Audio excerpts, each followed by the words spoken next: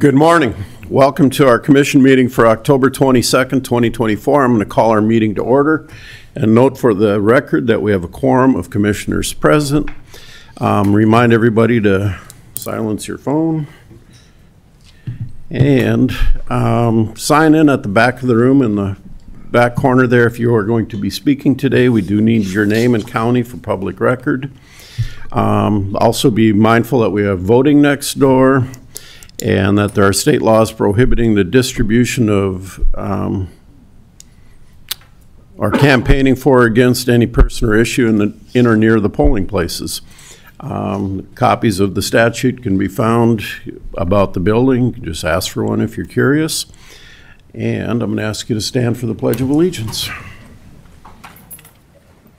I pledge allegiance to the flag of the United States of America and to the republic for which it stands, one nation under God, indivisible, with liberty and justice for all.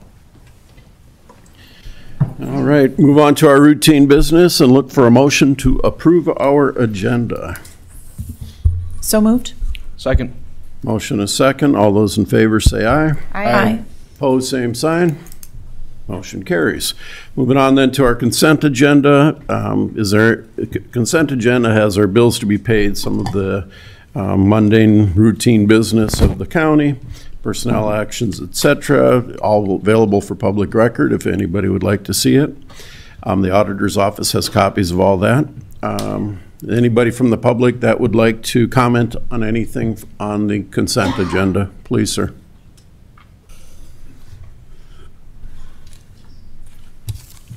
Chad Ellsworth, Rapid City. I'm requesting that you bump number 2 back to the agenda, approval of the commission meeting minutes for October 15, 2024. For that portion of the meeting that was under non-action commission discussion, commissioners held a discussion regarding the various election concerns and attacks on the commissioners. This was done in violation of SDCL 6117, which there's no discussion if a conflict of interest exists. Discussions were withheld, or the commission withheld its authority to act on the various election concerns when it knew it was empowered to resolve those concerns, and that power comes from SDCL 7820, power to institute and prosecute civil actions.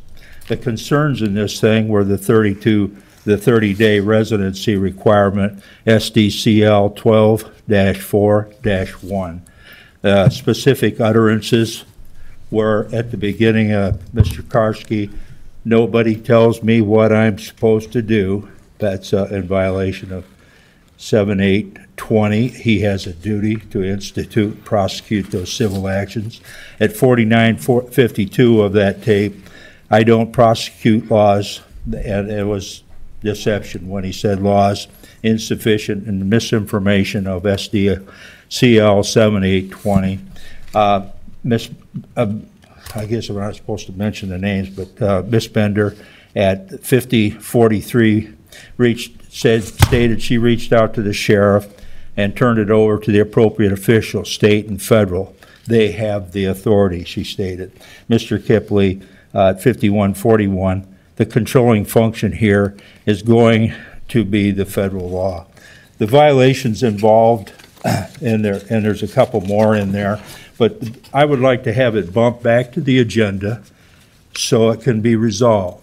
You have the authority to do that. I'd like to see it bumped back to the agenda, and that's my request. Thank you. Any other public comment on the consent agenda? Commissioners, any questions or want to remove anything from the consent agenda? I'll move approval.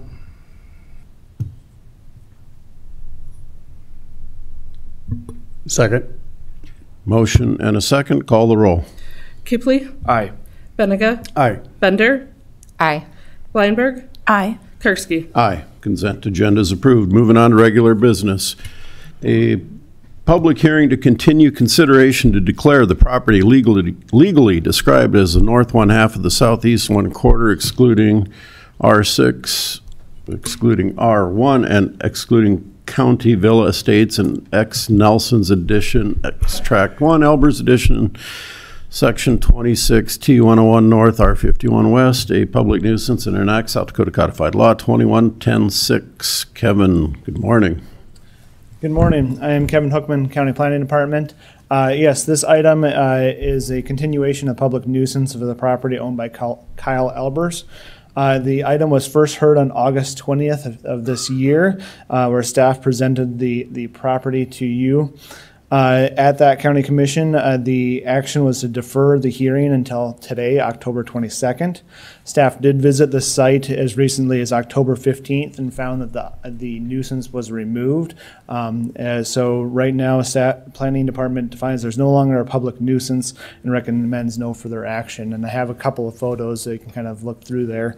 You can remember this is kind of where it started in this winter of this year. And then throughout the summer, and this is where it was. It appeared like there was the one pickup there that appeared to be there for, in conjunction with the harvest. So there's no nuisance on the property. All right. This is a public hearing, so we take in order proponents. At this point, the necessity of a public hearing is, or any action from a public hearing is not necessary, but we would still take comments on this item. Anybody here that would like to comment to the commission on this agenda item? Any opponents to the public nuisance?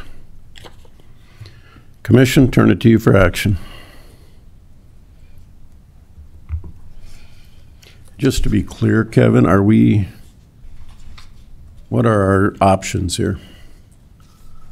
I guess I think that really it would be, you could make a motion to move forward with no action, or I guess I don't think that even a motion would be necessary. It'd just be recognize that the property is clear and we can move forward with no further action, unless you have a different opinion. Any advice from our attorney? I don't know if you need to take a formal action at this point. Please withdraw it. Okay. So no motions by the commission. We'll let the action die without it, or we'll let the agenda item die without any action. Is that the proper way? Unless you want to take a vote to commemorate it, it's probably for Kim's preference for the minutes.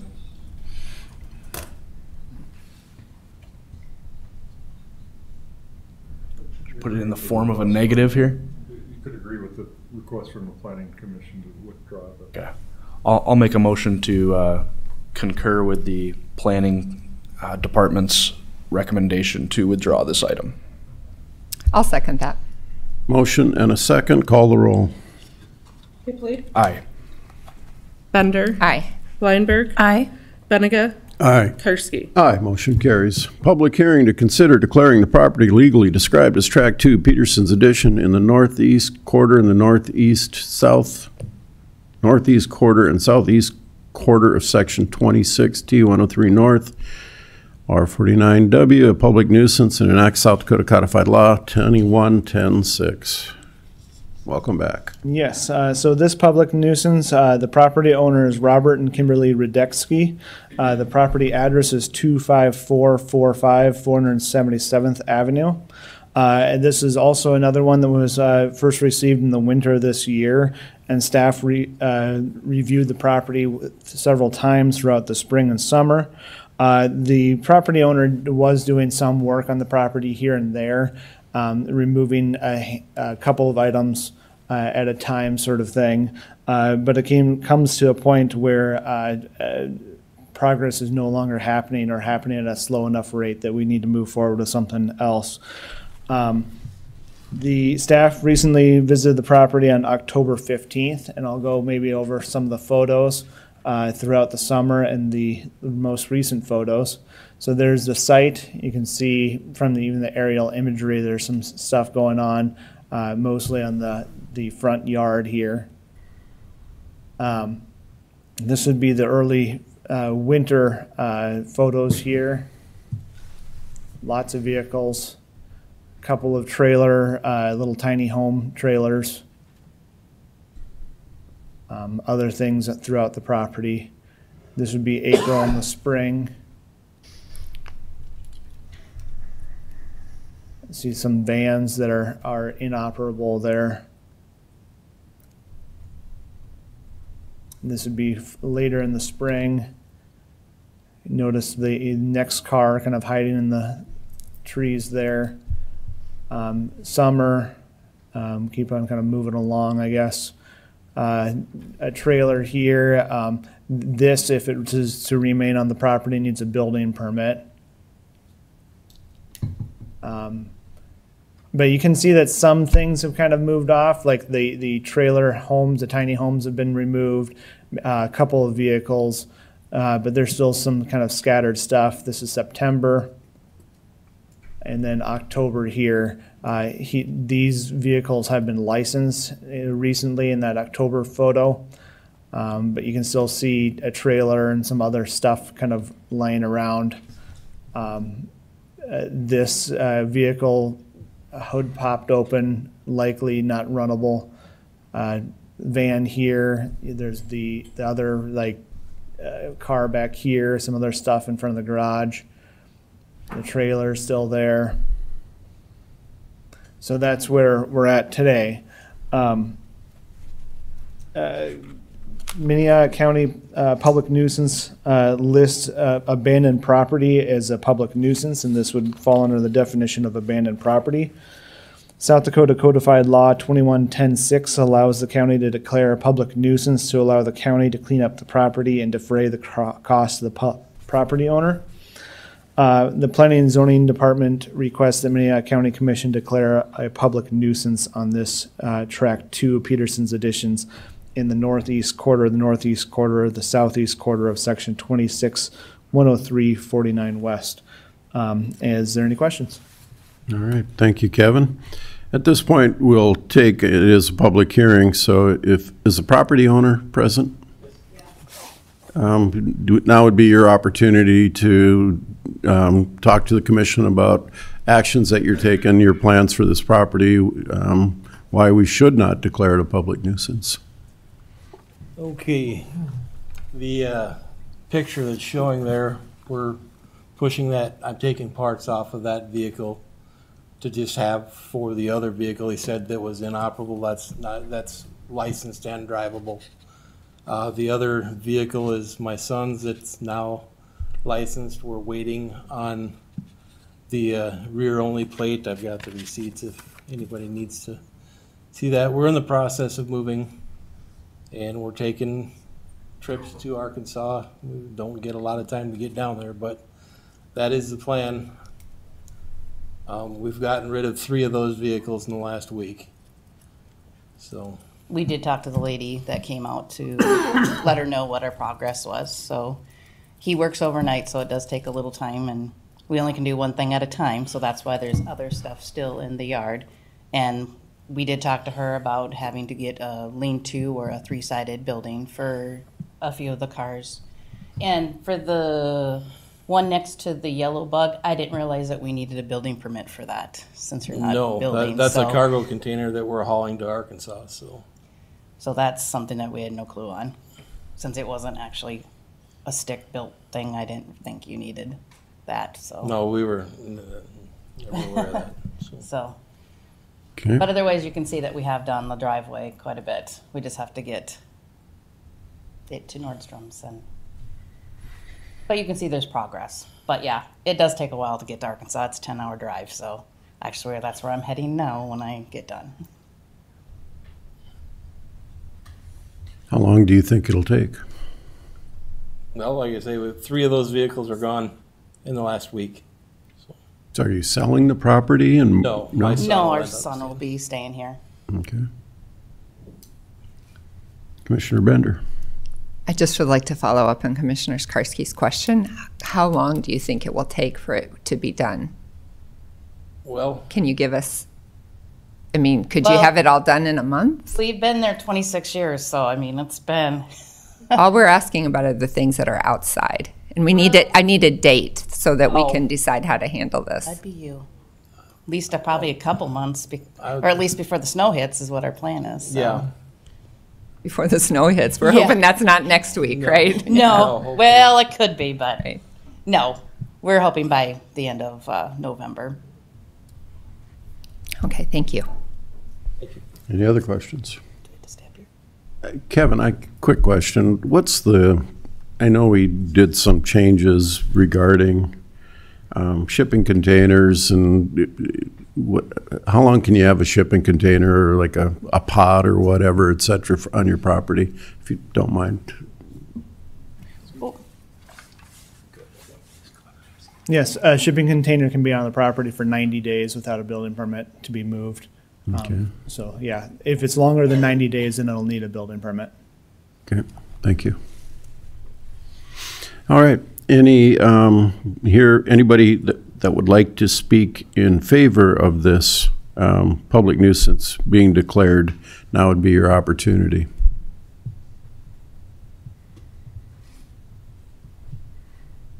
Okay, I don't see a need for a rebuttal. Moving on then to commission discussion and action or questions. Well, I'd be willing to give them until the end of November to get this property cleared up, but I would expect it to be done by that time. I think that's probably after our first snowfall, to be honest with you, but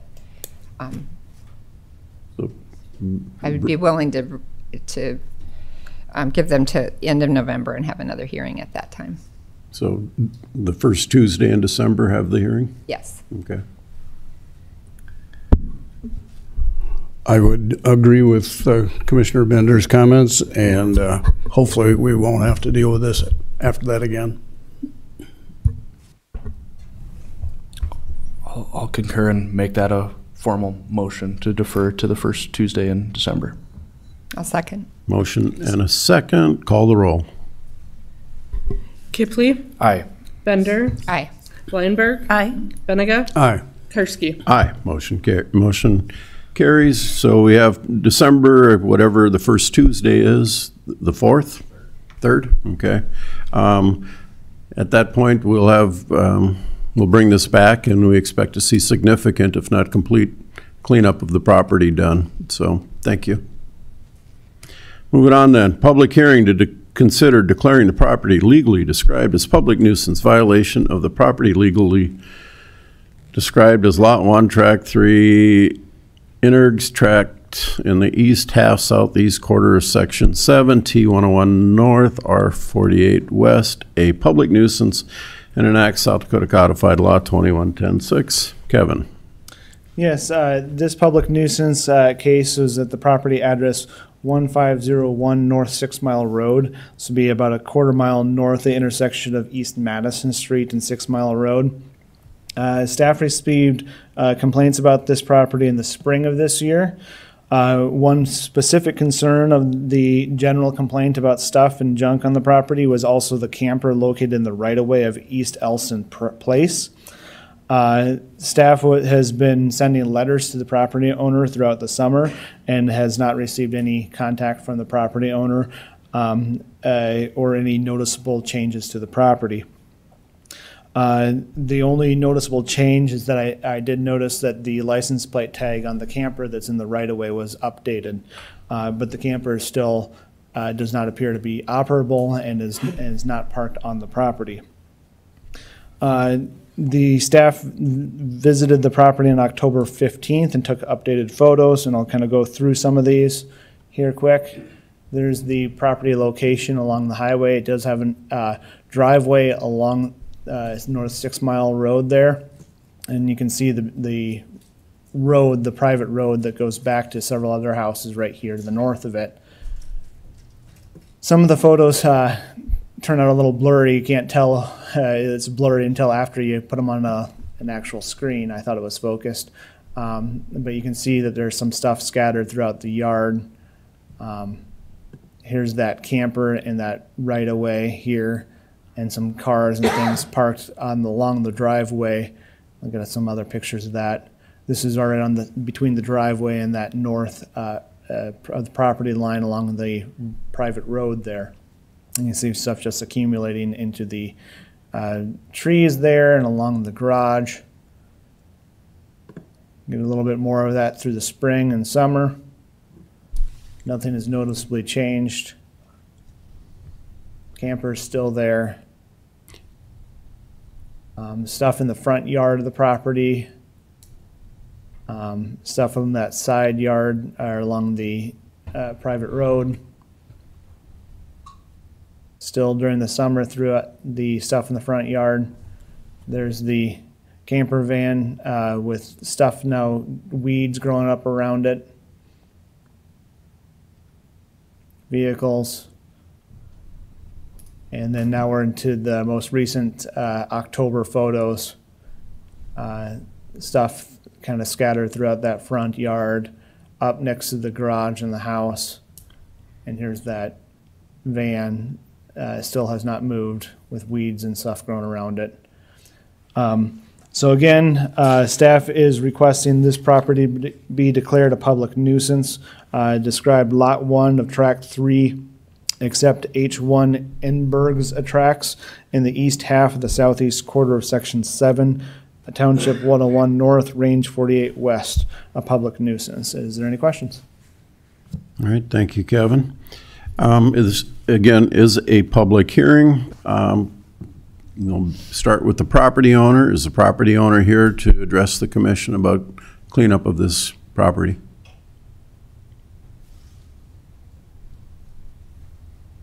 All right, doesn't appear so. Anybody that would like to speak in favor of cleaning up this property?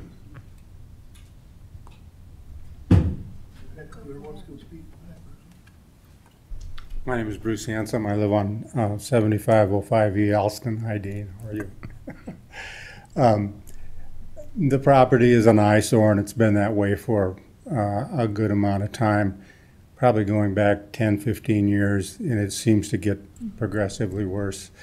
It's a huge eyesore for especially the people that live on Alston who have to turn that corner every time we go home and leave. And we would be in favor of some action to take care of it. It's really a mess. Thanks. If you don't mind, Mr. Hansom, it appears like we haven't received any communication back from the property owner. Are you aware of somebody living at this property? Yes. Mm-hmm. Okay. See a lot of heads nodding, so, okay. Thank you. All right. Commission action or discussion? Oh, anybody want to rebut? Oh, okay.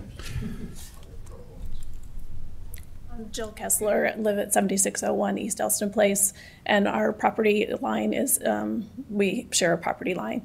And in addition to all of the things like kind of scattered and shown in the photos, there's debris, down trees, and I would also ask that the dead trees, there's at least 24 pine trees that are dead and considered a fire hazard, and we have a cedar house, and so I would ask that be considered as well.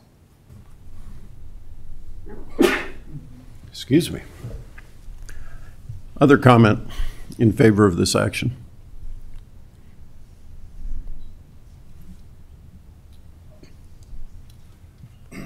My name is Mike DeBoer. We live at 7501 East Elston Place.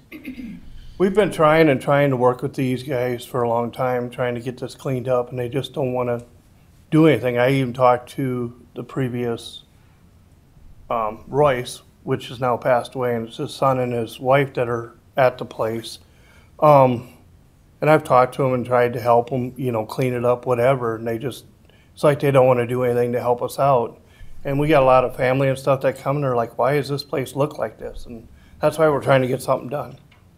Thank you. Thank you. Anybody else? Anybody want to rebut the comments?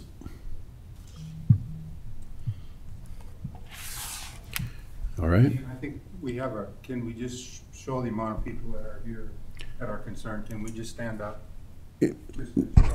I will allow that. So all those in favor of enacting this public nuisance declaration? Okay. Now we have a good idea. Thank you, sir. Commission action. Given the fact that we've tried hard to contact these folks and have action taken, that they have not responded, they didn't come today, I feel like we have no choice left. The only card we have left to play is declare it a public nuisance, and that'd be my motion. I'll second that. Motion and a second. Further comments or questions? Kevin, are we allowed to do anything with the dead pine trees?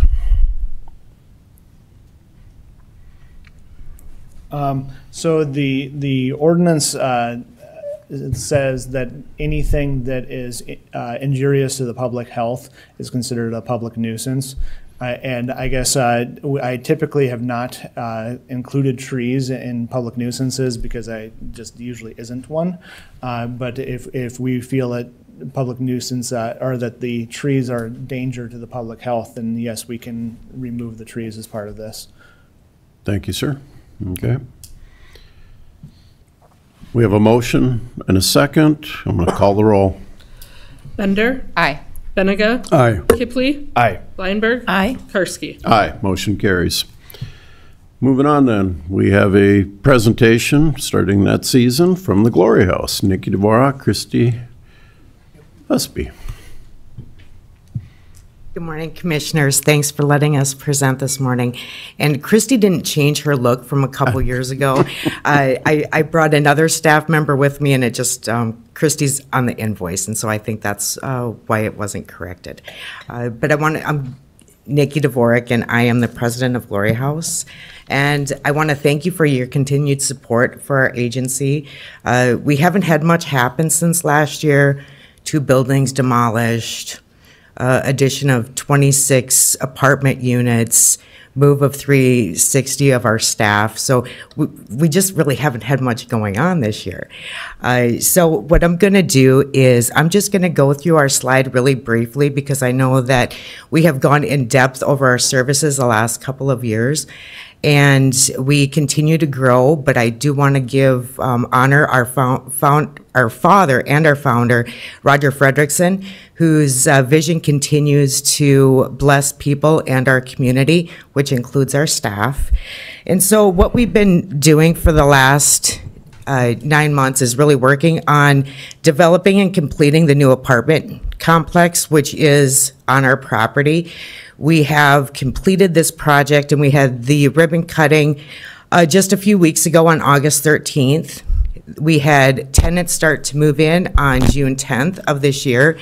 And so what that allowed us to happen is provide additional housing, lower income units, which allows people who've been impacted by the justice system, a nice, clean, new opportunity to live in a recovery-based community because our other services are just a few feet away.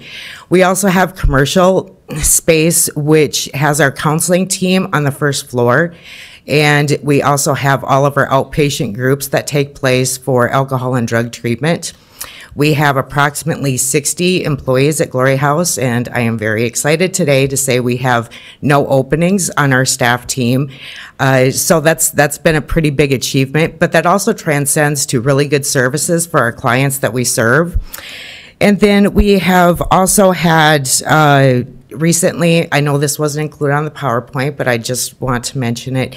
We've been consulting with Amy Pokla for a new strategic plan, which the vision of the Glory House continues to grow. Our next big plan is to look at some additional services, and Stacy is going to be introducing himself and talking just a minute about that. So I'm going to pass this over to Stacy. So my name is Stacy Kudel. I'm a resident of Hartford, South Dakota, and so I live in Minnehaha County. And I started with Glory House on July 15th of this year. For the last 26 years, I've been working in philanthropy as a development director for many different organizations, including secondary education, human services, health systems in the area, and now with the Glory House. So I just want to say thank you for the opportunity and thank the commission for the support that we've received for the last year. As Nikki says, we've finished the building, and if you ever need a tour, come by. I'll be happy to give you a tour. And our next big project that we're going to be looking at is more than likely redoing our men's facility. It's overcrowded and we need more space. And so that'll be our next big project that's going on at the Glory House, and that'll enable us to accompany and service more people. It is a high demand. So anyway, I just want to thank you and see if anybody has any questions. I'd be happy to answer them. Stand by, sir. We might get to that. Okay. Any other comments? Commissioner, do you mind if I go to public comment first? Sure, go right ahead. All right, public comment on this presentation from the Glory House. All right, Commissioner Benega. Thank you. Just wondering about where you're at with your occupancy right now with the new addition that you built this summer or finished this summer. Go ahead. Currently, what we have is we are at, for the most recent unit, we have 28 of those units occupied, and we have 9 people who are working on their applications. Sometimes that's a little tricky with tax credits and some other laws that impact us. And so the hope is that we're going to have those other 9 people move in pretty quickly. And the goal, of course, is to have 95% occupancy by December 1st. Thank you.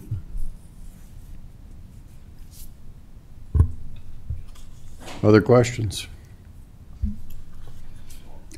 I have a quick one. You know, we get asked frequently about homelessness in the community and that type of thing. How many of the people that you are housing do you think would be homeless without the services you provide? Well, you're right. This is a little bit of a tricky question. And so with my experience, my best anticipation is probably about 35 to 40 people would be without housing. So that also factors, are they living in a car, temporary, hotel? So it has really impacted our community at a really great level. And I know that other partners really appreciate that, which is parole services, court services, even the public defender's office. We work very closely with Just Home, and so all of you are very familiar with that. And as a matter of fact, on Wednesday, we are one of the host sites for Just Home, expecting 45 people from across the nation to come and tour the apartments, because we are the most advanced of all of those who've received that, been very fortunate to receive that funding from Just Home. And so they were very impressed with us when we had the ribbon cutting in August. So they wanted to use us and the St. Francis House as really an example of how far our progress has been with such small, little bit of time. 18 months we had it together. So congratulations, and thank you for what you do. Thank you. Commissioner Bender. So I just want to thank you for mentioning that Just Home project. That's what I was going to bring up. And the fact that we are a site this week, we appreciate you being open and welcoming those folks from across the nation. The Just Home project was a lot. It was a heavy lift. And housing for people who are just as impacted is particularly challenging. And so We really appreciate the work that you guys have done historically in that space, and partnering with the Just Home Project to provide additional housing that was much needed in our community, particularly for those justice impacted. So thank you. Oh, well, thank you. Mr. Chair. Commissioner Bleinberg. I just wanted to echo, excuse me, those sentiments. I was able to be at the ribbon cutting and participate in some of the meetings with the Safety and Justice Challenge folks that were here in August, and the Glory House staff just did an excellent job of giving everybody a tour and explaining the background, and you can tell the team that you have is very passionate and very skilled at what they do. So I just wanted to pass on that too, that it's quite an accomplishment for our area. So thank you. Thank you. I work with a bunch of great people. I could tell. Nikki, Stacy, thank you for being here today. Thank you. Moving on to our Sioux Empire Livestock Show presentation. Good morning, Brooke.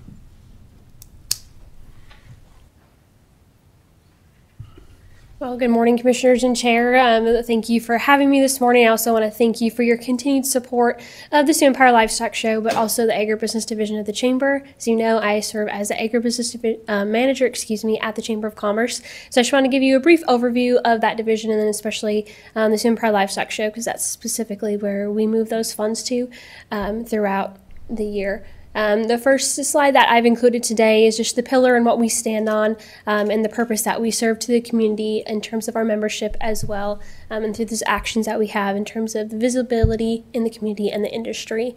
This is just a list of our upcoming and previous events. That top one is a previous event, and then the upcoming are two of our largest events that we have.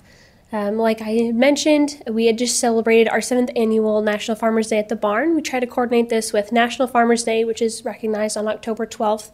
This is an afternoon activity that we geared towards family and kids that come out. This year we had incredible weather, and we had about 150 attendees, and that includes a lot of youth that came out. We had activities with South Dakota corn, and soybean. And of course, I did some activities with the kids that did related to some pigs and cattle, and it was a great just family fun day to come out to Falls Park and also check out the Stockyards Egg Experience. Upcoming in January, we have the Sioux Empire Livestock Show, which has been running for 72 years. Many of you have been able to be out there for various events. You've toured the facility. This is my favorite one of all, and it's January 21st through 26th, so I encourage you all to come out throughout that week.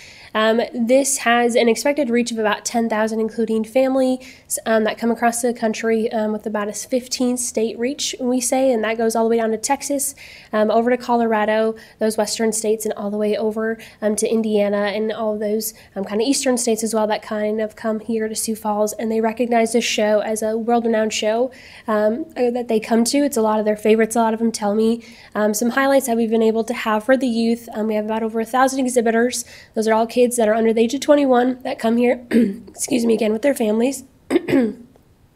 And then my favorite part is Friday night, the Sale of Champions, where we take the top 25 market livestock from that week, and the kids essentially auction off that premium, not the animal. So with the community support this past year, we were able to pay out $127,000 to those kids. And I don't see a single penny of that. The chamber doesn't, the show doesn't. We directly pay all that back to the kids, and that's something we pride ourselves on, of not taking a percentage of that for them.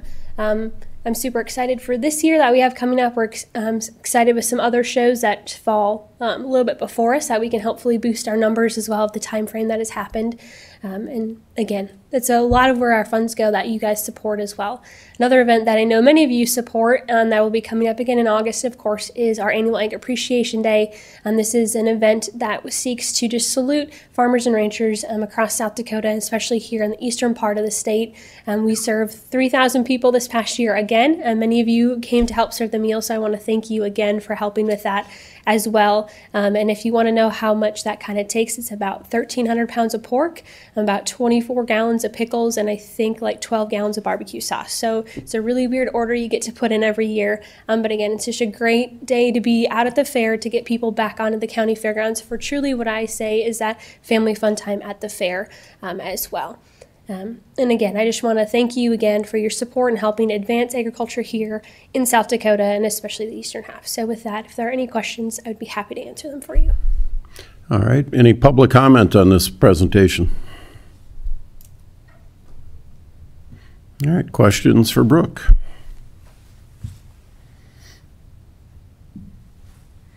Brooke, this is a big deal to our community, and our ag is our #1 driver of our economy, so keep it up the good work. Thank you.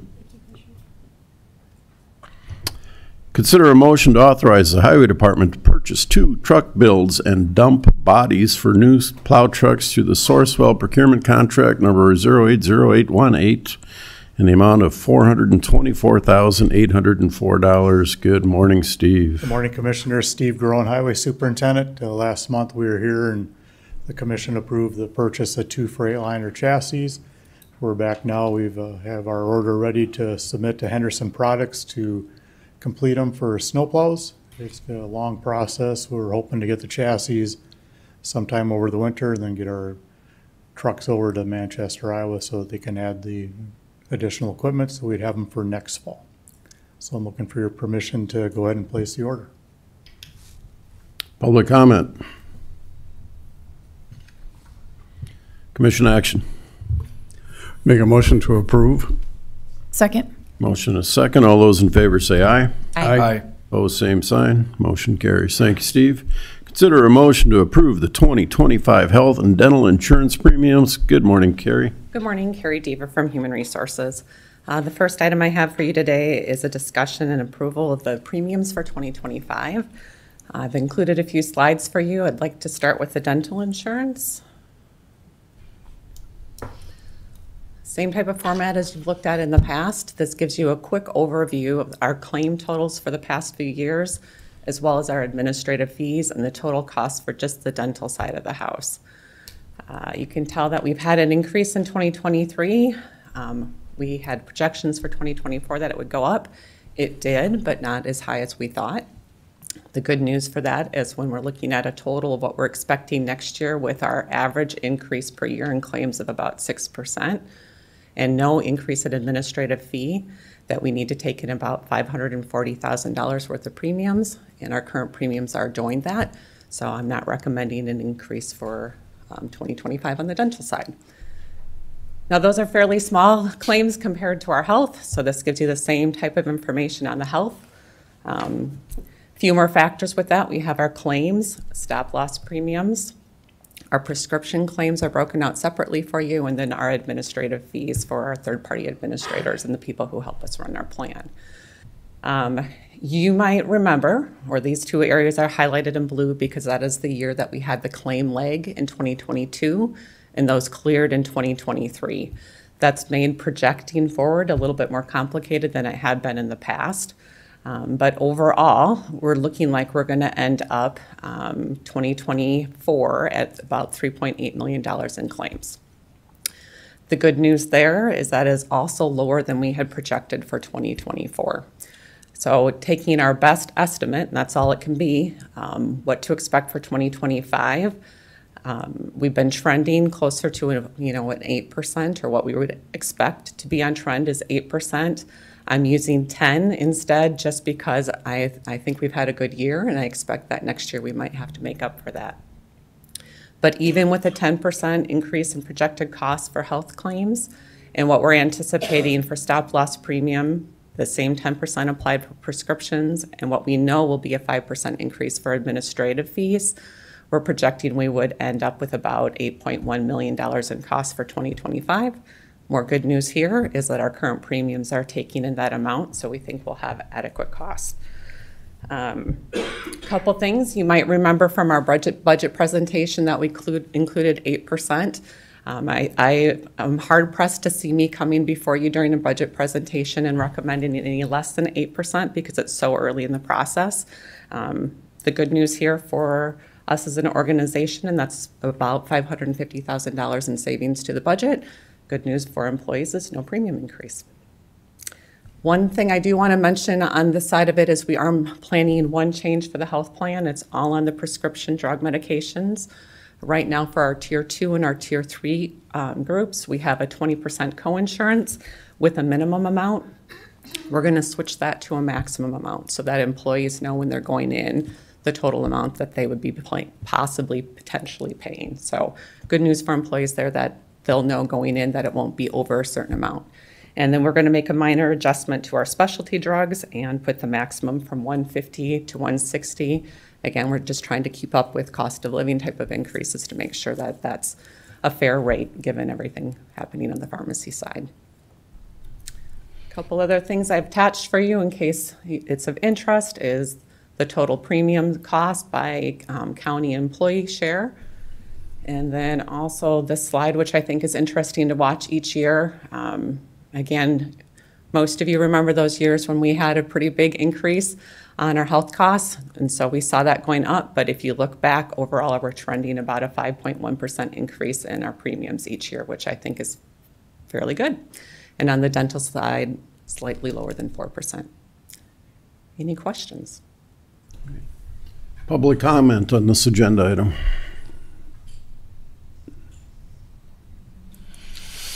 Commissioners. Commissioner Bender. So I'd be remiss if I didn't thank Carrie for her excellent job she does managing these funds. I think you can see by looking at these slides that that she has done that very efficiently. When she thinks there's an increase, she brings it forward to us, and when she thinks we can do a premium holiday, or in this case, not increase the premiums at all, she brings that forward. I think what the slides don't show is how many sleepless nights she spends in between worrying about some of these things. But I mean, I think it's a great thing for particularly the employees of Minnehaha County that they get the benefit of that good management, that nobody's trying to make a profit here. We're just trying to share costs appropriately and make sure everybody has the health and coverage that they need when they need it. So thank you. Yeah, Mr. Chair, I would just say this is a pleasant surprise for our budget and for our employees. So I think this is good news all the way around. I think we'll get to talk to Susan later in the agenda, but just I know this has some compounding impacts on our budget. You know, if we put in that we expected this to increase by 8% each year in our 5-year forecast, to now have set that new baseline at 0% in 2025, that will throw off some of those projections. So, but that's to the good, so that's good news. But as we progress forward and think about property tax opt-outs or how we can use other funds, this is a major factor in our assumptions for 5-year forecast and looking out into the future. But this will help all of that math be much easier. So appreciate your presentation today. I agree. You missed your calling as an actuary. I have to say, unfortunately, all this is outside my control, really. I'm glad to bring you good news, though. Okay. Commission action. Make a motion to approve. Second. Motion and a second. Call the roll. Bender. Aye. Kipley. Aye. Benega. Aye. Bleinberg. Aye. Karski. Aye. Motion carries. Consider a motion to approve the extension of the retention bonus program. The next item I have for you is a request to continue the retention bonus program. You probably recall that this was a newly implemented program in 2022 that was aimed at trying to recruit and retain some of our key law enforcement positions.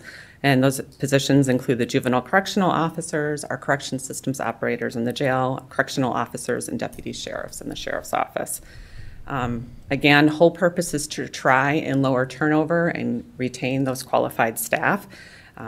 The program offers up to $4,000 to employees at 9 months of service up to their 3rd year. So at 9, 18, 27, and 36 months of service. It was originally approved in 2022. It was extended in 2023 and then again in 2024. A lot of discussion about the ARPA funds that had supported that. During the budget hearings this year, we discussed that this is now going to be a general fund expense, and there seemed to be support during budget hearings to continue the program indefinitely.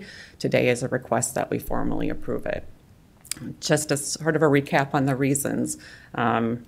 It's important, particularly right now when we're experiencing low unemployment, to make sure that we're competitive. This is a program that's very similar to other entities and what they're offering. But most of this is really wrapped up in turnover. When we implemented the program, we did see a 50% reduction in turnover. We know that that was because of other key adjustments made at that time too, but there does seem to be evidence to support that it has had a slight reduction in our turnover. And when I say slight, even just saving 6 people from leaving a year would pay for this program. So it has a cost of $125,000 roughly each year. If we can save 6 people from leaving, it funds itself. So both JDC Director Jamie Gravitt and Chief Deputy Sheriff Jeff Gromer are here today if you have any questions about how it's impacting them in their areas. Otherwise, we're asking for your support to continue the program, again, indefinitely. All right. Public comment on this agenda item. All right. Turn to the commission for discussion and action.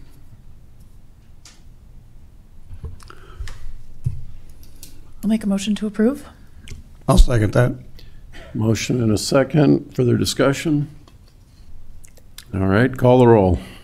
Blyenberg. Aye. Benega. Aye. Bender. Aye. Kipley. Aye. Karski. Aye. Motion carries. Briefing on proposed updates to the county safety manual.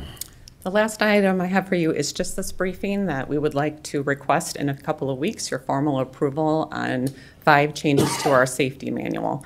The first is an update to our disruptive customer behavior section.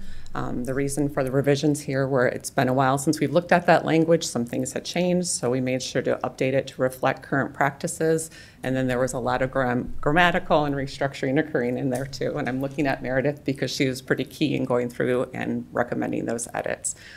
The next 4 really are proposed new sections to the handbook or to the safety manual, not necessarily new procedures, but something we wanted to make sure was formalized and included in our safety manual because they're relevant.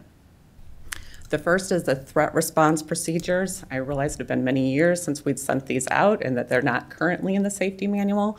So the safety committee and I are recommending that we include those. It just provides some general guidance to employees on how to respond if they should happen to receive a call or a threat from somebody coming into the building or from outside the building. In addition to that, we're recommending the inclusion of an appendix with some bomb threat procedures that would also be available for employees. Again, hopefully not needed, but at least something readily available.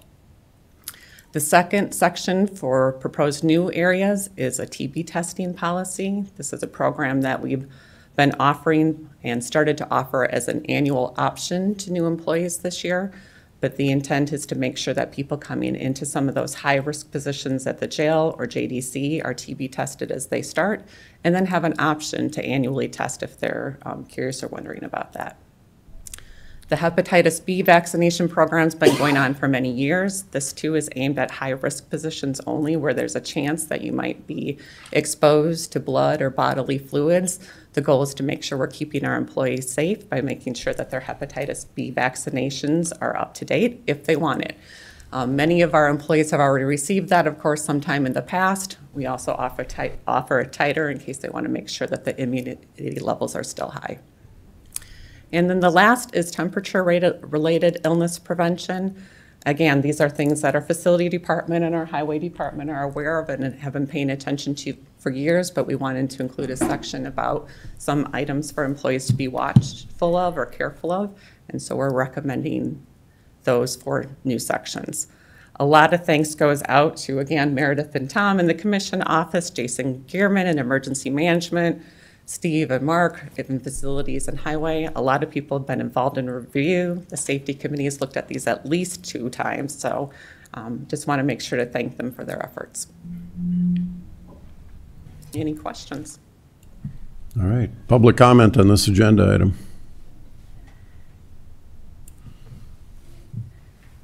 Commission, this is a briefing. Any questions from the commission?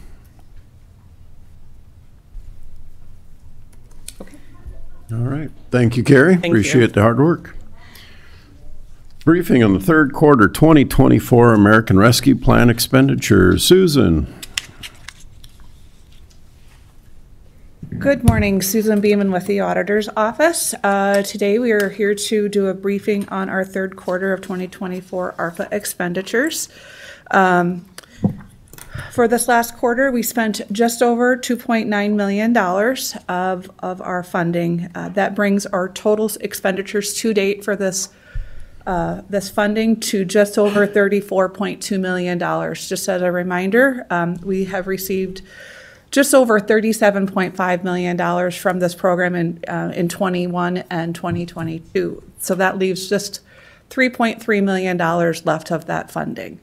The only new project that was reported on that will be reported on this project is the purchase of the tasers for the Sheriff's Department that you had previously approved using this funding for. And just to remind you, we are required to have all of these funds obligated by the end of the year. We actually have 2 more years to actually spend the money, but we anticipate that we'll have everything spent by the end of first quarter of next year, but everything will be obligated by the end of this year with no concerns from our office. I'll just pause there to see if you have any questions. So we don't need quarterly briefings after the first quarter of next year? So what we'll do is after we've fully spent the money, there will be a closeout process with the federal government, and we will also present that to you as well. Thank you. Anything further? Nothing from me unless there's any questions from the commission. Public comment on this agenda item. All right. This is a briefing. Any other questions or comments from commission? Commissioner Benega. I just want to reiterate the fact that this has been a significant additional responsibility for you, and the amount of paperwork and the amount of audits that we've gone through to make this thing work is mind-boggling by most people's attention. So thank you for everything you've done on this, because this wasn't just a check that we got and we were able to spend it, but we had to account for a lot of different things, and your ability to manage all that's been awesome. So thank you. Our office is happy to help with that. All right. Thank you, Susan. Consider a motion to authorize interfund transfer from ARPA fund to general fund, highway fund, and 24/7 sobriety fund. So related to the third quarter ARPA report, one of the items reported on that is $459,376 expenditure for salaries and benefits paid for checks dates of July 11th, 2024 through September 19th of 2024. You may recall that as part of the ARPA final rule, salary increases to help with worker retention is an enumerated expense within that final rule. And so back in 2022, the commission authorized a salary increase. So this number of $459,376 is that portion of that salary increase for that time period that we are reporting as an expenditure. So that $459,000 is allocated $432,632 to the general fund, $25,721 to the highway fund, and $1,023 to the 24/7 sobriety fund. So we are asking you to authorize that interfund transfer to those funds accordingly. All right. Public comment on this agenda item. Commission questions and/or action? I'll make a motion to approve. Second. Motion and a second. Please call the roll. Blyenberg. Aye. Bender. Aye. Kipley. Aye. Benega. Aye. Karski. Aye. Motion carries. And a final briefing of expected and potential budget supplements. Final briefing for today, not overall. Thank you, Susan. Last meeting, the auditor's office had put on the consent agenda our normal graphs and reports to you for September 2024. Related to that, we just wanted to kind of give you a briefing as we approach year end as to where some areas of our budget are sitting at the end of third quarter, just to make you aware of some areas of potential supplements, as well as a few that are known to us. So we have 4 funds that we wanted to brief you on today. The first one is the general fund. We currently do not have any department that is actually over budget at this time. There are 3 areas that we are expecting supplements are on, either potentially or or we highly expect that they will be there. The first item is courts, and you've heard a little bit about this during our budget presentations, that things were trending a little bit higher than budget at that point. But currently our budget for courts is at 77.5% of budget. That's really not too far out of line in total when you think at 75% of the year is expended at the end of September. But what we see is some areas within that budget that are pretty high. So both the psych evaluations and the interpreter line items are over budget. Our child defense attorney lines are at 95% of budget already at third quarter. And we do see a few more of those court-appointed attorney bills coming in that fourth quarter as people finish up the year.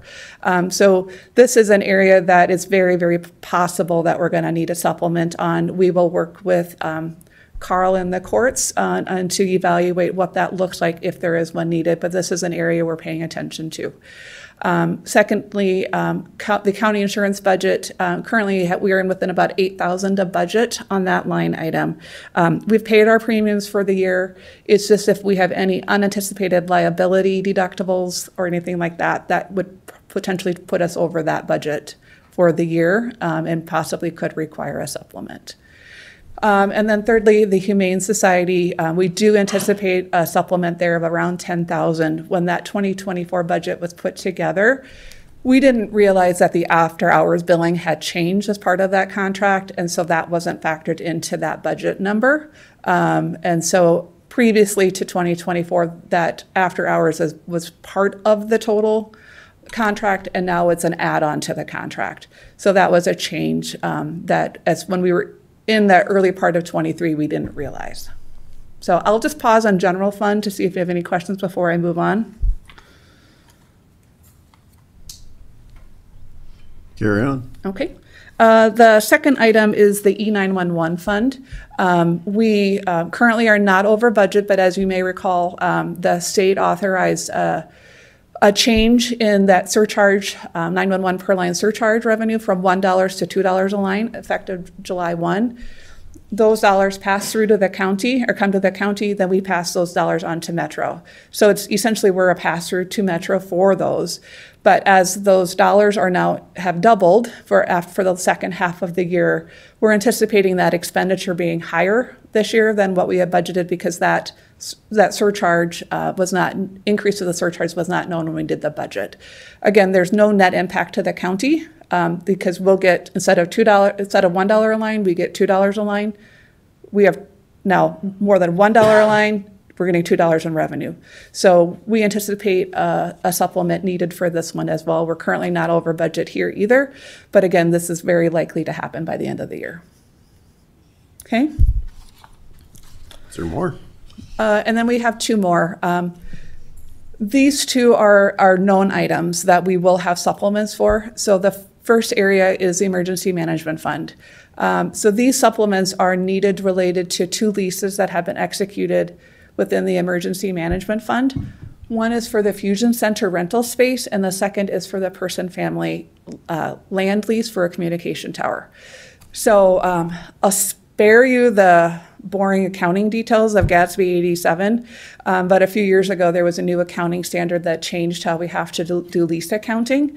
So when we execute leases, we have to record a capital outlay for the total of the value of the lease for the duration of the lease, including renewal periods, and then book lease proceed revenue.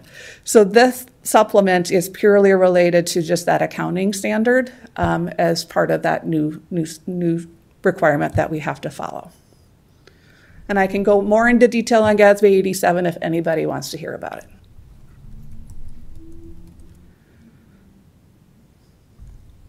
Okay. And then lastly, the Domestic Abuse Fund. We do see a need for a supplement of just over $4,000 at the end. So just to remind you, we get revenue in from marriage and divorce fees that go into that domestic abuse fund. We budget about $67,000 for allocations in revenue to that fund, and we allocate that same $67,000 out to the Family Visitation Center, the Compass Center, and Children's Home Society. If more revenue comes in, we allocate out more in expense. So this is a case where our revenue is higher than the 67,000, so we allocated out that money accordingly. So I'll just pause there to see if you have any questions. I think that's the last of your presentation. Yes, and so from here, we will be asking for the first meeting in December to post notice of public hearing to consider budget supplements at a meeting in December. But we wanted to brief you on where things are sitting on areas of potential supplements and see if you have any questions or concerns as we move forward. Okay. Any public comment on this agenda item? Commissioners, questions? Mr. Chair. Commissioner Kipley. Susan, I'll just kind of go back to an item from earlier. It's not really a supplement, but back to the health insurance premiums and not doing 8% as projected and budgeted, but doing 0%. Can you put a ballpark figure on the value of that to the county of what the savings is? And is there any action needed by us for that overage that's now budgeted? It's kind of what happens to that? Right. So we do, as Carrie indicated, we've calculated that amount of savings now within the budget to be just over $500,000, about $550,000 is the number she shared. That is part of the adopted budget for 2025. So there's no changes at this point that we would make. If we wanted to make any changes to the budget, we would consider those in 2025. We could evaluate that as part of the supplements and carryover supplements that we do in usually towards the end of first quarter. Usually at that time we're adding to the budget, we're not subtracting to, so we'd have to evaluate that. But as we go forward, we would, obviously that does have an impact to our forecast, but that forecast document that we have frequently talked about is a living, breathing document. It should never be something that's static. It's based upon assumptions we have at that time. And when we built that 8% into the budget, that was back 6 months ago. And so you don't really have a great history for trends at that point for the year to know where to go forward with. So. All right. Thank you for the briefing, Susan. Moving on, authorize the commission administrative officer to sign change order 1, reducing construction contingency by $2,302,579 to the Juvenile Justice Center project construction contract. Easy for me to say. All right. Good morning. Tom Greco, Commission Administrative Officer. This is a good news story. So earlier this year, when subcontracts were bid out for construction of the Juvenile Justice Center project, those bids came in very favorable, and ultimately what that did to our original GMP is change the contingency amount to $4.6 million. As a result of those changes, and to basically balance out the books, get the contract amount to where it should be, and the contingency at the correct percent, what this particular motion does is changes that contingency from $4.6 million to $2.3 million, so it cuts it in half. The overall effect of that is changing the GMP for the project from $42.5 million to $40.2 million. Like I said before, this is definitely a good news story. This is our first change order for the Juvenile Justice Center project. So certainly want to thank all the folks that are involved, certainly our partners, our owners rep Tegra Group, certainly Henry Carlson Construction and ARC Inc. And this is a step certainly in the right direction. And just as a side note, the facility's coming along great, and we just encourage folks to go out there and take a look. Subject to your questions, I would urge your approval of this motion, and it would allow me to sign the change order. All right. Public comment on this agenda item. Commission action, discussion? I'd have a question. Tom, does this affect any of our approach to the arbitrage or or thinking about paying off the bond any sooner or anything related to that? I think as we alluded to during the building committee meeting earlier this month, I think that is a question to be answered as time progresses. Some work has been done recently, even based on the discussions at the building committee at looking at alternatives to include in the project, but no finalized decisions have been made, and of course the commission would be apprised of that. Yeah, thank you. Commissioner Bender. I would just like to point out too that, part of this change order, at least my understanding, is that, originally I think I had mentioned that when we were originally doing some of the ground work, we were running into some unforeseen circumstances that we thought were going to be a real significant expense. And it turned out that those were isolated, and so we were able to get past that without really having to expend. I think at one point we were thinking that was going to be in the $500,000 range. So now we're out of the ground for that phase 1 part, and have a lot more confidence that that this is the right move, and we have talked about it at length at the owners' meetings. And so I'm fully supportive of this and would make a motion to approve. I'll second that. Additional comment? Please, roll call. Bender. Aye. Benega. Aye. Blindberg. Aye. Kipley. Aye. Karski. Aye, motion carries. Consider a motion to authorize the submission of an application for the Energy Efficiency and Conservation Block Grant Program. Good morning, Meredith. Good morning, Commissioners. Meredith Jarko with the Commission Office. So I'm asking today to approve a motion to authorize the submission of an application. The U.S. Department of Energy Efficiency and Conservation Block Grant Program. It's a grant program that is funded through the Bipartisan Infrastructure Law, and it's designed to assist states, local governments, and tribal governments in implementing strategies to reduce energy use and improve energy efficiency. So this program allocates out dollars to all of these different governments. So they use a formula to allocate this money. Minnehaha County was allocated $76,450. And these funds can be utilized either as a traditional grant or as an equipment rebate voucher. And so I've been working with Mark Krenz, the Director of Facilities. If we are awarded these funds, we would utilize them in the form of an equipment rebate voucher to retrofit lighting within the county facilities to LED lights. The equipment would be initially purchased with county funds, and once installed and the proper documentation is sent to the program, an equipment rebate voucher would then be administered to us to replace our funds. The request before the Commission would authorize the submission for this equipment rebate voucher, and then I would be before you again to accept the funds if we are to be awarded them. And I am happy to answer any questions you may have. All right, public comment on this agenda item. All right, questions for Meredith? Commission action. I'll move approval. Second. Motion and a second. Please call the roll. Kipley. Aye. Blindberg. Aye. Bender. Aye. Benega. Aye. Karski. Aye, motion carries. Thank you. Thank you, Meredith. Moving on to public comment. We allow 5 minutes per individual, 30 minutes total. Good morning. Good morning. Excuse me. My name is, good morning, yes. My name is Jean Childs. I live in Lincoln County.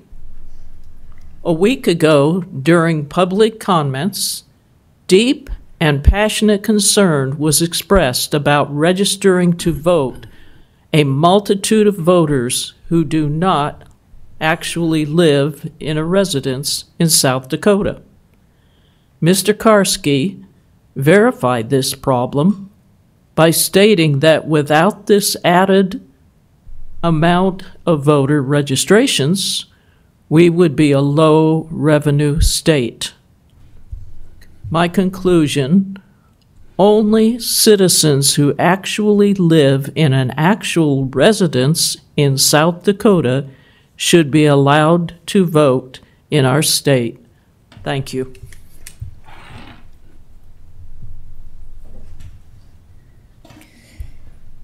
Good morning. As Commissioner Kipley has so eloquently quoted, the rent-a-mob is here again. This commission has... Cindy, we do need you to state your name for the record, please. Cindy Meyer, Minnehaha County. Thank you.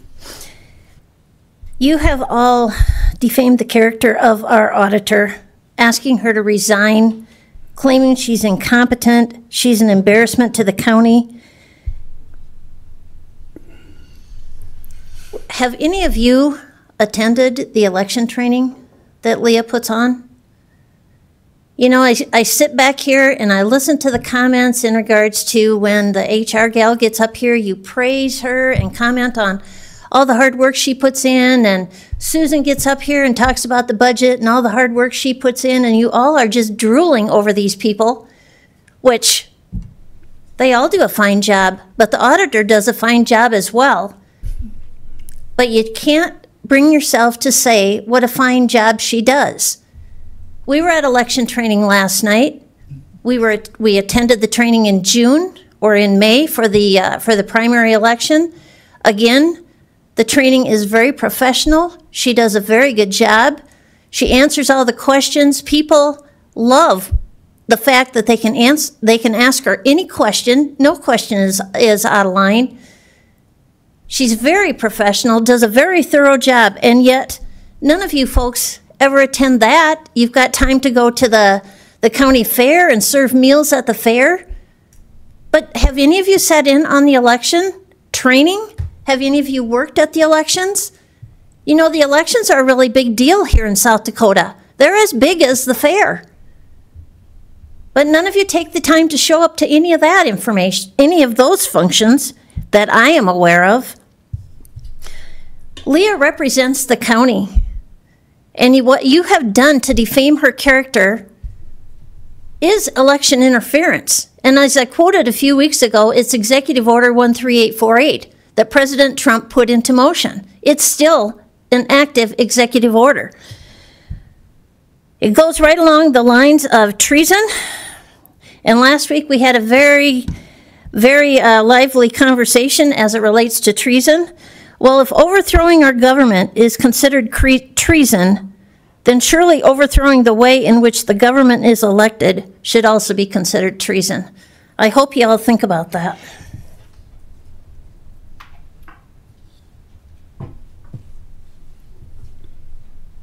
Chet Ellsworth, Rapid City, commenting on the Commission's failure to act on 1241, the residency statute. In my opinion, it's a catastrophic burden switch onto the auditor and is election interference, should be deemed election interference.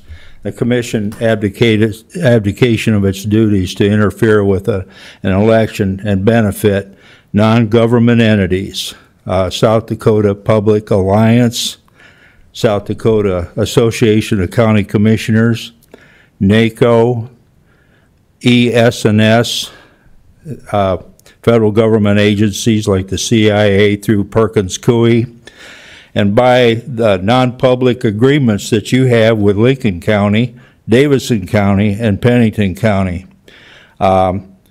This commenter finds it necessary to seek a public option. Thank you.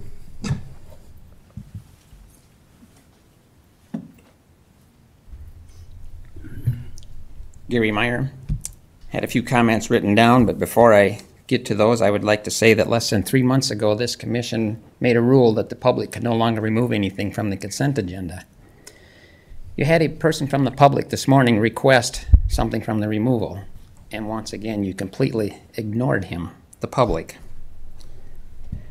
For the last 3 years, the group South Dakota Canvassing has been bringing you loads of information on South Dakota elections. During that time, we have not once been put on the agenda to present our information and discuss details. Commissioner Karski, last week you asked what it is that you are supposed to be doing. I would like to offer a couple starters. First, when you asked that question, you looked at all the commissioners. Do you think any of them are up to date on election fraud or what has been uncovered? You had several people in the audience that are knowledgeable on our elections and how they work. You didn't look at any of us. Why did you not ask us? Commissioner Kipley seems to think our sole purpose is to overthrow the stolen 2020 election. He is such a Trump hater he can't get past his own nose to see the big picture. We are fighting to expose election corruption because it affects the outcome of the CO2 debate, recreational marijuana, open primaries, abortion rights, who gets elected into local offices, etc., etc. I think the rest of you should be able to figure this out, but here we are, 2 weeks from the election, and all these invalid out-of-state voters will be allowed to affect the outcome of our election and election issues. And as Cindy stated, if overthrowing our government is considered treason, then surely overthrowing the way in which that government is elected is considered treason. Second, Commissioner Bender had the right idea but didn't follow through. She stated that she had visited with the sheriff. I commend her for that. And they assured her that the evidence had been forwarded to the appropriate people. Why didn't anybody on this board volunteer to follow up on exactly what that meant? Forwarded to the right people. What does that even mean? Who are these people? Is the sheriff keeping track of the progress, or did he just pass it along? Is he going to update the commissioners? Plenty of evidence has been presented to the legal system, but for some reason it falls into a black hole. The law is being broken. It seems like somebody should be investigating and arresting those who are guilty. Third thing you could have done is schedule a time to go over our evidence, but you continue to avoid the folks at South Dakota Canvassing. Fourth, the deputy state's attorney was sitting right next to you, Dean. Why did you not look at him and ask what you could be doing? He is involved in all aspects of this. He knows all the lawsuits and knows exactly what evidence has been presented to the sheriff's office. But he remained silent while the meeting blows up. Lastly, Commissioner Karski, you got very upset when I questioned your character. But yet you failed to see that the character of the auditor and the election coordinator has been smeared, and this board just sits back and hopes it will be swept under the rug. You told me point blank a commissioner is allowed to say whatever they want, and you have no control over that. That may be true, but I can tell you, if I was the chairperson and I witnessed this, there would be corrective action. And yes, I'm referring to Commissioner Kipley's false statement, accusation, and slanderous words on September 10th that the auditor is breaking the law, but refuses to say what laws she is breaking. He even refuses to meet with her and tell her. He continues to put false information out there for the fake news, yeah, you, to pick up and then never retracts it, hoping it will destroy her reputation. So because one of you is too arrogant to admit he crossed the line, and the rest of you are too complacent to uphold your office, the auditor will not be vindicated of these charges, and the commissioner will not be held liable for his slanderous statements and false accusations.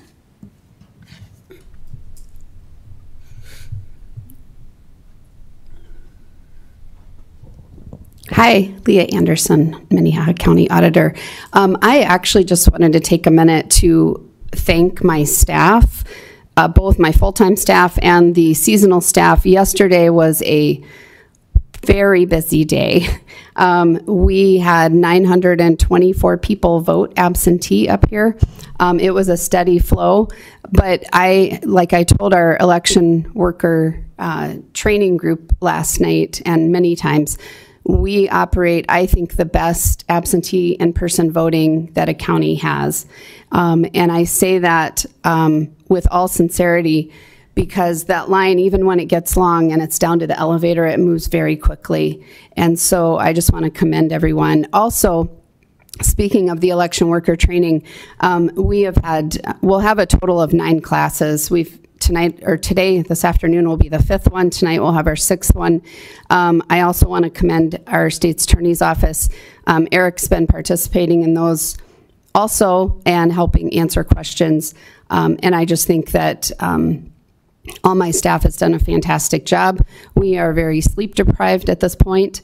Many of us for 3 weeks have been here till 8, 9 o'clock, 10 o'clock some nights, working on weekends. And so I just want you to know that we are doing everything we can to keep up with the high demand. We probably received about 300 voter registration forms yesterday that we are trying to get processed as quickly as possible. So again, I just appreciate everybody's hard work and all the hours that they're putting in. Thank you.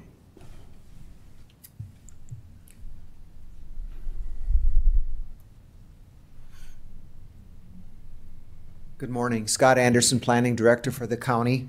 I just wanted to give the public an update on our Envision 2045 meetings. Last week I canvassed or worked in Colton, Baltic, and Renner, handing out brochures or flyers, discussing it with people on the street, So you may, if you're in those communities, see flyers hanging up. I went to gas stations, the city halls, restaurants, bars. I'm amazed at how many bars have public notice boards.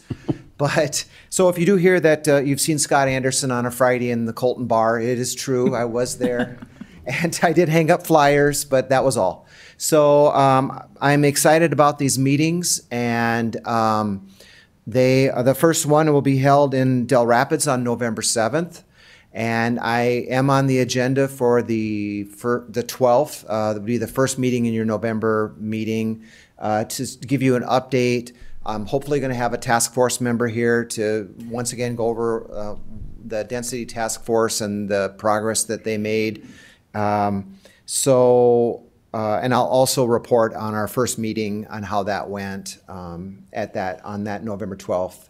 So thank you, and I probably will be hanging out flyers yet. I would like to get to Humboldt, and then I've been in every single small community in the county. So thank you very much. Thank you, Scott. Additional public comment?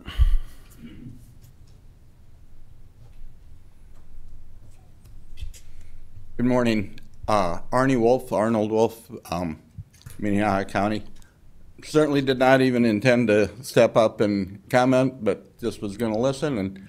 But the comment I was going to make is I know it's several different groups that have to come together to make it happen, but right now Highway 42 Arrowhead is blocked, and it all has to come onto 26th Street, and 26th Street is not made for that. And the big key comes down to there's only one place to cross the Sioux River between Madison Street and down by Lake Elvin.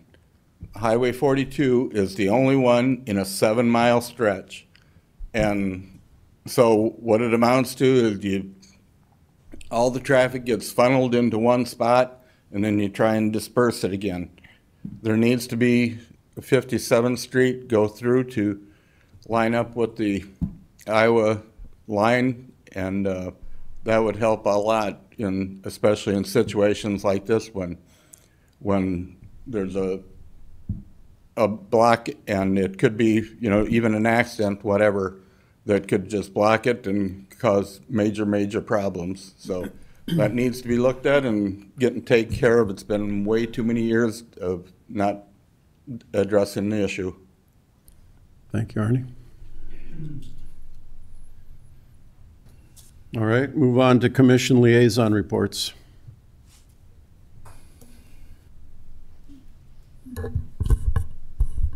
I guess last Wednesday I had a meeting with the Sioux Metro Growth Alliance Membership Advisory Board. Maybe I briefed on this. No, I wouldn't have last week.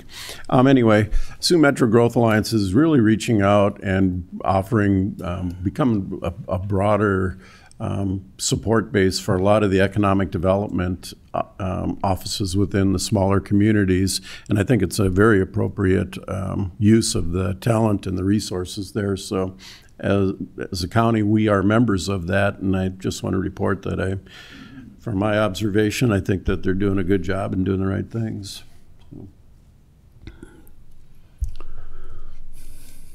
Anybody else? Commissioner Bleinberg. I just wanted to share that the Human Services case management countywide kickoff event was very well put together and a huge success. They had 175 people registered from different entities that work with our population that Human Services serves. And so a big thanks to everybody from Human Services, Carrie Benz, who was instrumental in planning that and facilitating it, and to all the people who were able to attend. There was excellent content provided by a number of speakers, and there will be follow-up throughout the year to continue providing training to the caseworkers in the area. All right. Moving on to non-action commission discussion. Commissioner Bleinberg. I just wanted to mention that I had the opportunity to be in the building yesterday and witnessed exactly what the auditor was talking about. And I just wanted to say a big thank you to all of the staff in that office. it was all hands on deck, and I've never seen the first floor so busy. There were a number of staff from all over involved in helping with all of the visitors. I would concur. I turned in my financial report. The auditor's office did a great job. I came up here for meetings. The line down the hall was amazing. A lot of people excited to vote. I heard a lot of good positive things from people a few hours later that were in line. They called me up. Before the meeting, I talked to Eric and others about the election school last night. I have great comments about Leah, the professionalism, her entire staff. So I just want to congratulate everybody on that, and Eric, for your attendance there too. So some good positive things, and thank you to the auditor and the staff. 2 weeks probably, well, it's going to be more than 2 weeks, but 2 weeks is D-Day. So I look forward to that whole process. All right, any other non-action commission discussion? All right, we do have an executive session, so I'm going to look for a motion to enter executive session for the purposes of South Dakota Codified Law 125, 2, 1, 3, 4, and 6. So moved. Second. Motion and a second. All those in favor say aye. Aye. Opposed, same sign. And we'll have the motion carries. We'll have the executive session here, so begin in about 10 minutes.